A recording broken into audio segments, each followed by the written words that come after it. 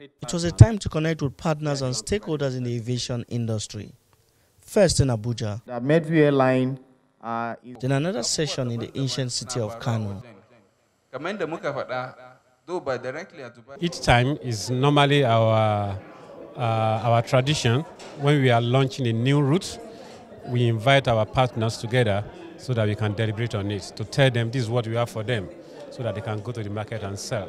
Reliability, comfort and pleasure is what you get when you use a View aircraft. With the airline now flying the West Coast route, its management says its loyal customers are set to get the best of service delivery. View Airline has started flying to Accra in Ghana, to Sierra Leone, and to Monrovia in Liberia.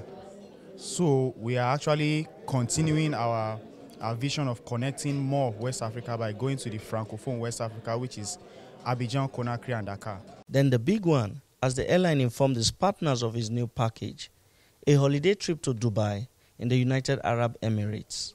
People go to Dubai for weddings, some go for honeymooning, some go for shopping, some go for leisure, some go for meetings. Whichever you're able to determine for yourself, you can also key into the other things, like the fun part of Dubai, which is always there for you. The airline said its fleet of over 7 aircraft has grown to about 40 flights a week. This includes flights to Accra, Cape Town, and Monrovia.